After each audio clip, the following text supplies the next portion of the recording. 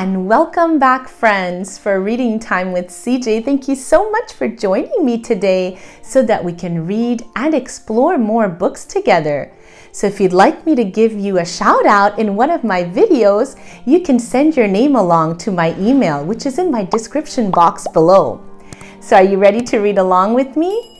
Today's book is called Dangerous, written and illustrated by Tim Warrens. Are you ready to read along with me? Let's go!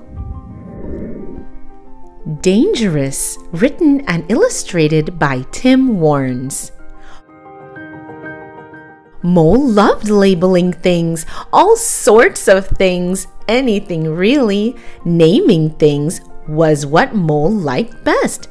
Rum-tum, tiddlum-tum. One day, Mole found something unusual on the path. "What is this strange thing?" he wondered.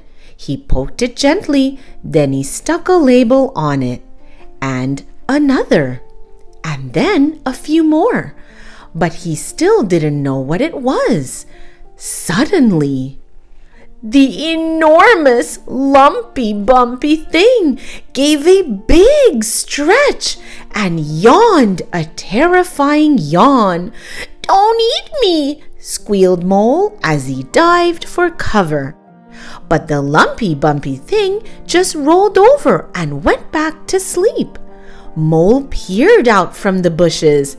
"That thing looks dangerous," he whispered. "Somebody might get hurt." He scribbled out another label. Then he crept, oh so carefully, over to the sleeping beast. But Mole wasn't quiet enough. Mole wasn't quick enough. The Lumpy-Bumpy Thing licked its long, scaly lips, flashed its snippy, snappy teeth, and slurp, chomp, gobbled up all the labels. "Yum, yum, yum." "Stop that!" cried Mole. "You can't eat them." And he stomped off in a huff. But wherever Mole went, the Lumpy-Bumpy Thing went too. It wanted to play. "No, thank you." "Boo!" It thought Mole was wonderful. "Go away!" Mole did not feel the same way at all, and the Lumpy-Bumpy Thing was still gobbling labels. "Burp!" "That does it!" yelled Mole. "You're a slurpy, burpy, lumpy-bumpy, greedy, naughty thing!"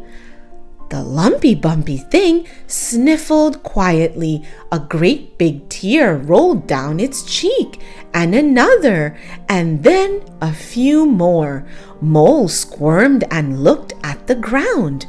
The Lumpy-Bumpy Thing stuck a label to its tummy. "Sorry." "I'm sorry too," said Mole. Then he scribbled down a brand new word on his label. Friend.